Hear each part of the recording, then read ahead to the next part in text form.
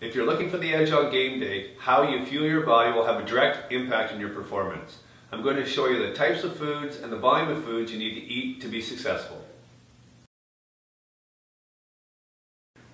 Let's talk about breakfast. It's the most important meal of the day.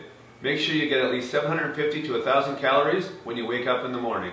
One of my breakfast favorites is a wheat-free, sugar-free muesli. I add 3 ounces of coconut water, and while it's soaking, I add walnuts, pumpkin seeds, coconut flakes, raspberries, and a banana to up the calorie count and nutritional impact of the meal. It's important throughout the day to snack on healthy whole foods. Your pre- and post-game meal should mirror each other with complex carbohydrates, lean protein, healthy fats, and fiber. An example of a pre- or post-game meal would be a lean chicken breast with sweet potato, broccoli, a green salad with extra virgin olive oil and balsamic vinegar.